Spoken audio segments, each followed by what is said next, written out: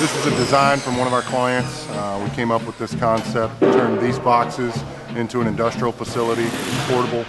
It's going to be traveling to South by Southwest. All this has to be done.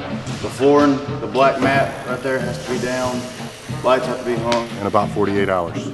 We're going to make it. Got to.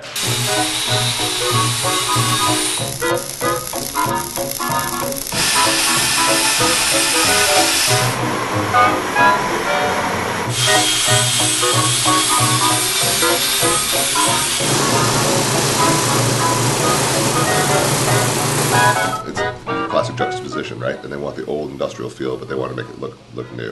And if you look at some of the renderings they did, they had some pretty bright solid steel tables. We have to create the environment, we have to figure a way to transport the environment, and then we have to figure out how to make it interactive.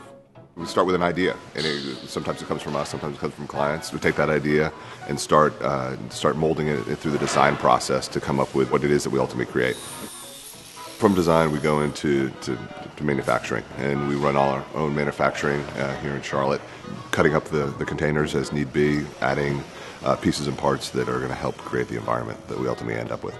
And we run our own trucking company as well to make sure that we can deploy as needed.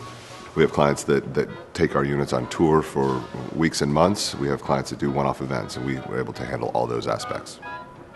We source specific containers from all over the country, from both ports on the East Coast and the West Coast, as well as some local distributors.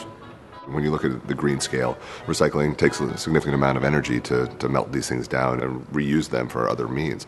We try to repurpose them, so we keep the carbon footprint at a minimum, further extending the life of the entity.